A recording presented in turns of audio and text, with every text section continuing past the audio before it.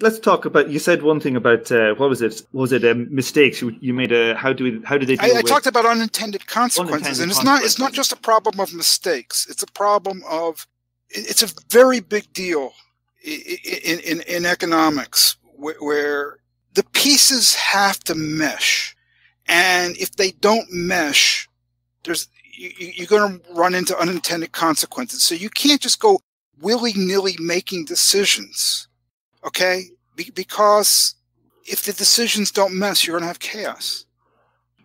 There's stuff I'm going to probably write on this, Andrew, and maybe the better thing for me to do is to get some stuff written, and then we can discuss it. But, like, say, for example, unintended consequences of, say, juicing too much of a certain object or too little of a certain object, and that filtering down through the economy to cause crisis. I presume that's the type of thing you're trying to get at. That's among the things.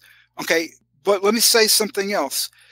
Within capitalism, there are a lot of ways of dealing with these kinds of problems that generally prevent humongous crises.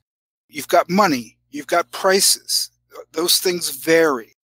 You got companies that close. You got people that become unemployed. And generally, this happens before major crises. Sometimes you get major crises.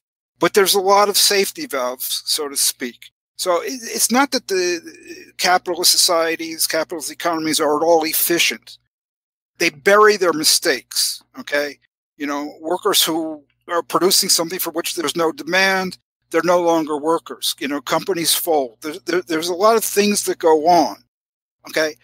But the point is, it's a very fundamental point. It's not just mistakes here.